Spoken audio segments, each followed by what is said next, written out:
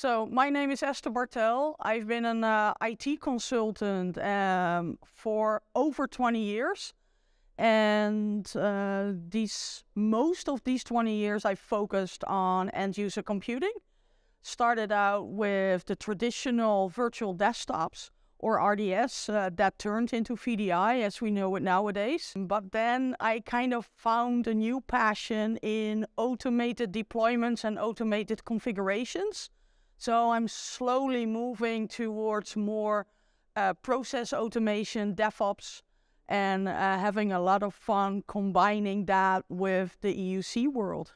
So my perspective on the EUC market and how it's evolving is of course a bit linked to the fact that I'm transitioning to that more DevOps focused role.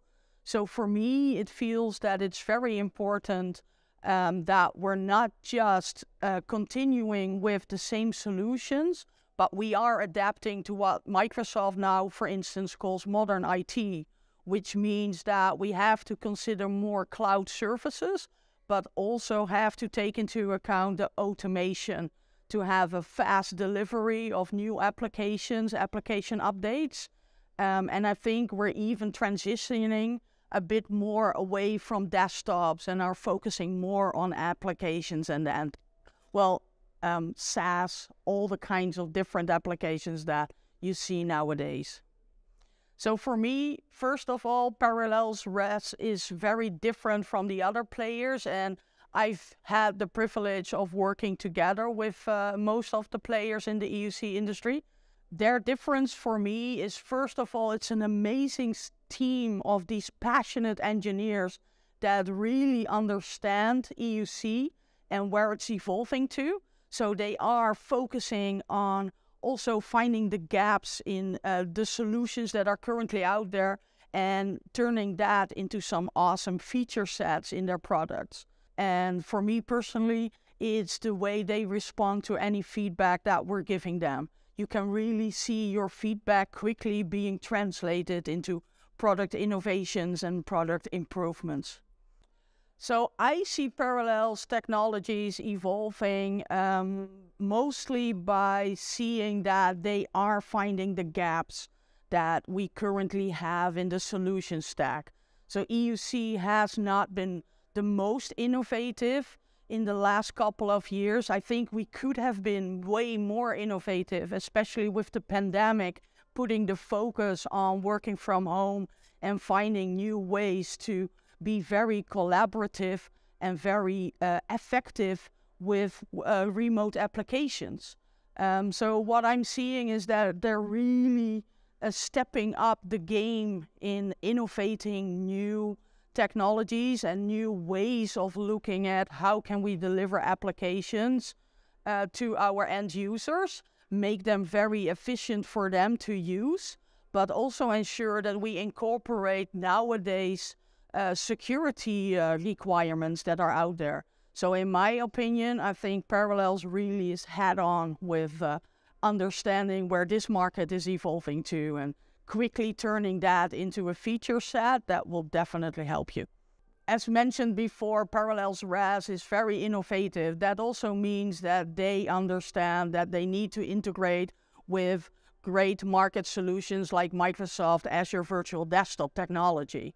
What I love about that is that they really looked at some of the added value that they can bring to the AVD and still stay true to the original architecture of Azure Virtual Desktop. So it's not about building a whole new solution, but being smart with the current infrastructure that Microsoft already provides, and then have the opportunity to really focus on an added feature set that AVD is not yet providing and maybe not even focusing on right now.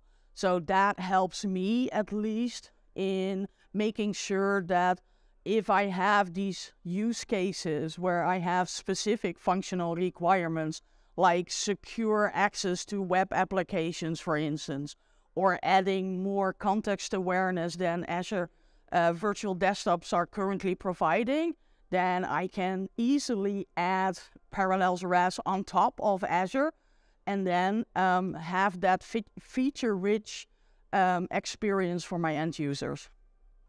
So what do I love about Parallels RAS and Wingu technologies?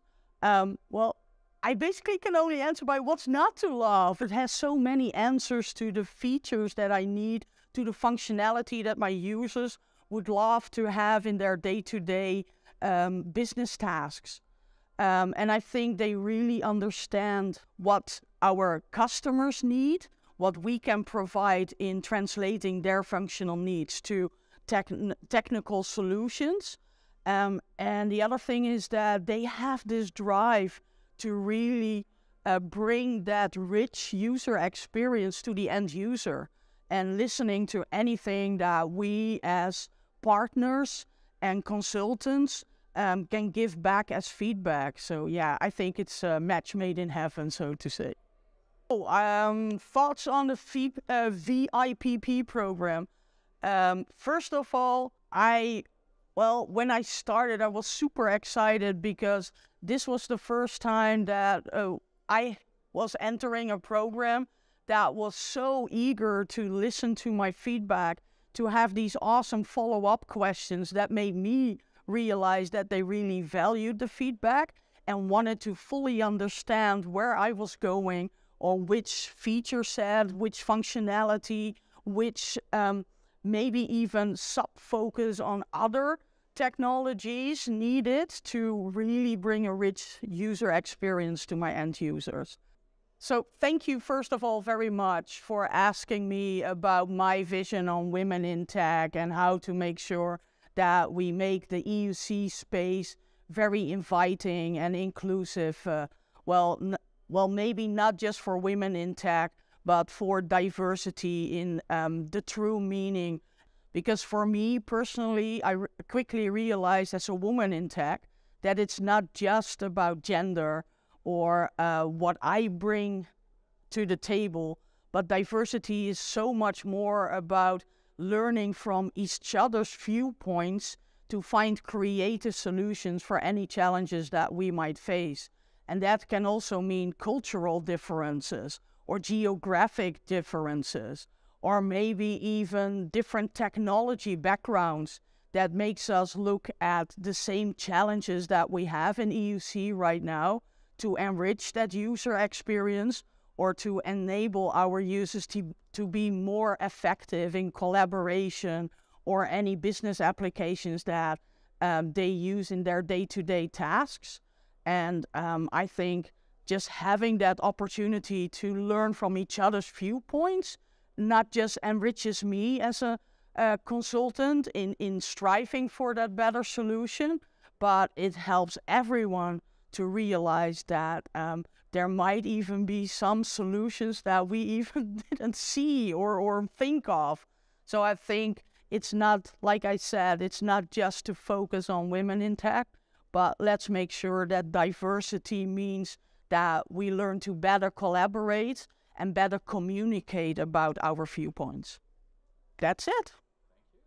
Thank you very much.